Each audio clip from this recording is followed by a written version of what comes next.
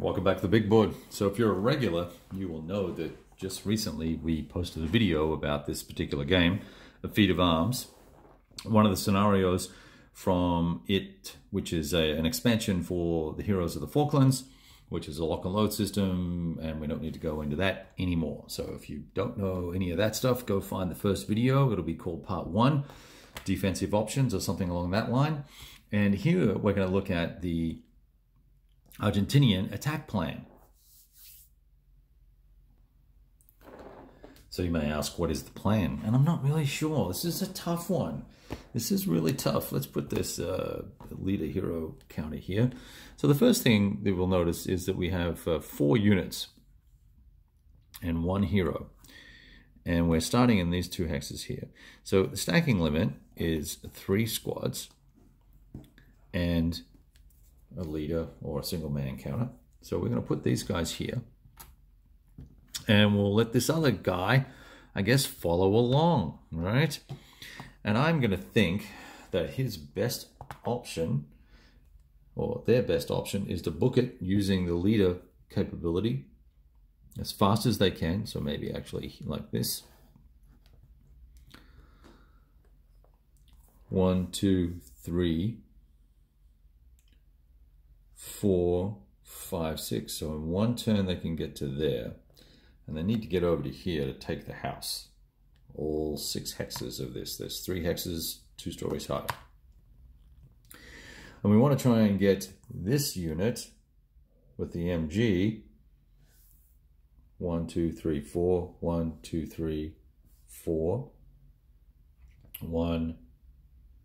And then he's going to take another turn. So 3 turns to get to there.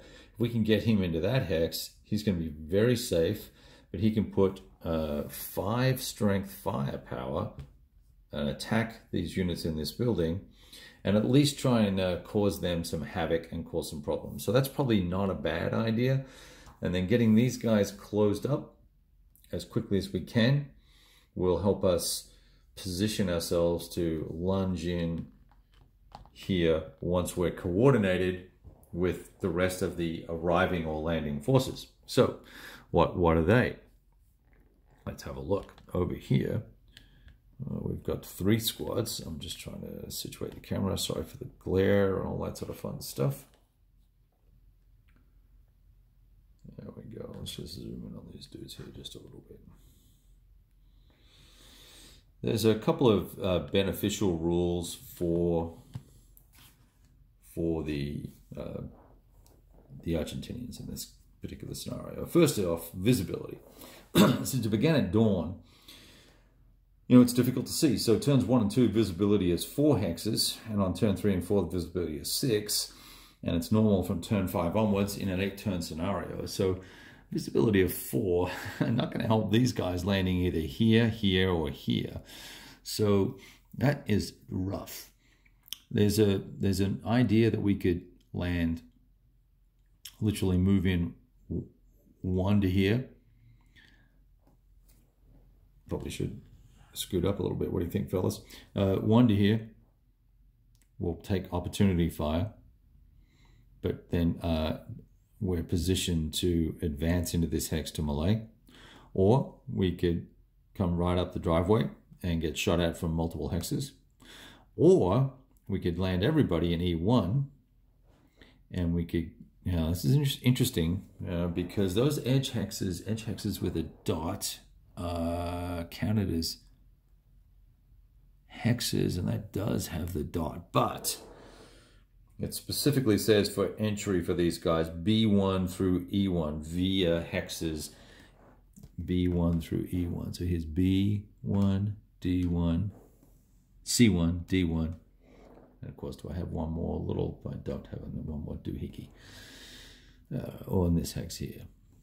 So this is not a hex to play. Obviously, it's 98% water. So we could land here.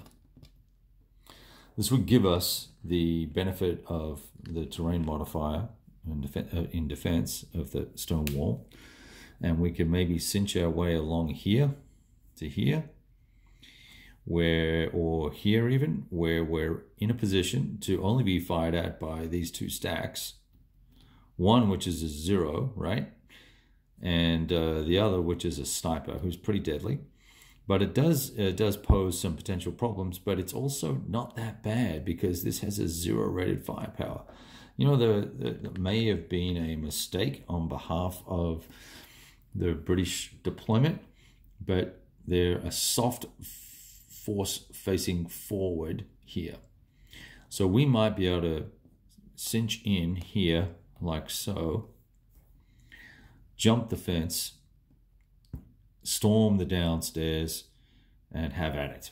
Particularly if we use this unit first to do some suppressive fire on this upper level. Maybe we can trim that sniper's willingness to want to stick his little nose up. So that might be an interesting play.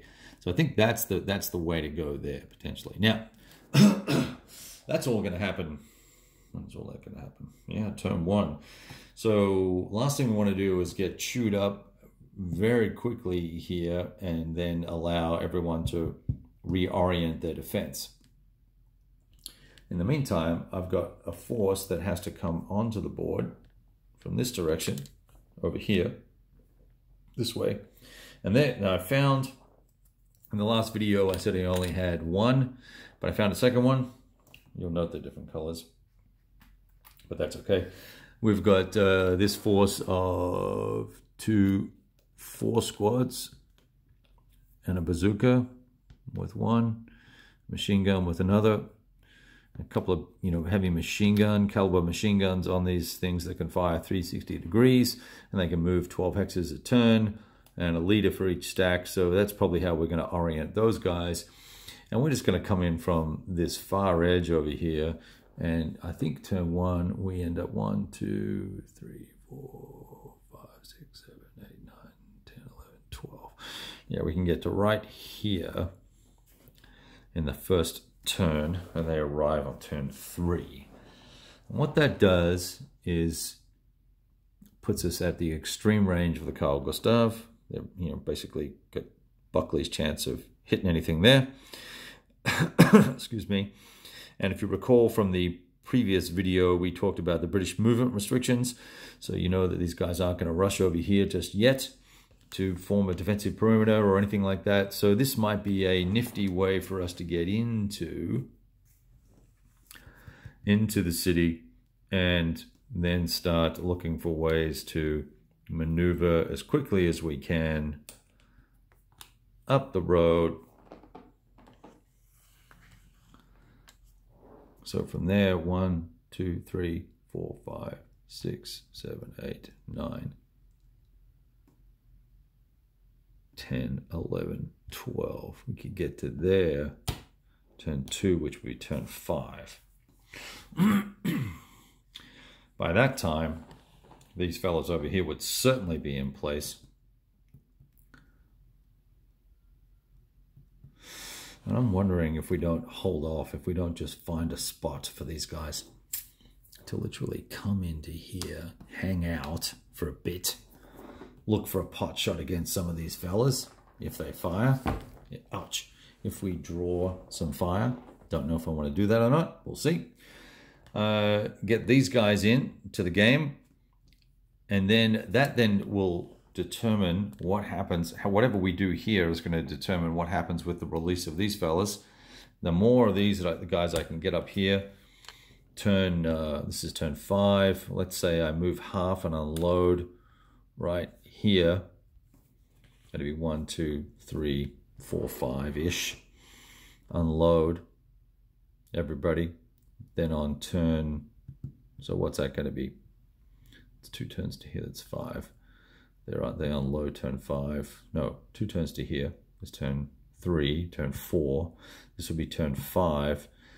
Then it's straight in. I got 3 turns then to assault or get the crap shot out of me here and come in. But now I'd have these 2 fellas potentially here being able to unload a lot of firepower on this particular hex, and this being the toughest hex. We would potentially want to try and knock that out with a lot of machine gun fire. I'd have these other guys staging here somewhere on the left-hand side of the map, And maybe that would be a solid plan. All right. Something to think about anyway. That's kind of my approach. Why don't you pop your notes in down below, either on this video or on the first video for the British, and let me know how you would tackle this particular tactical problem.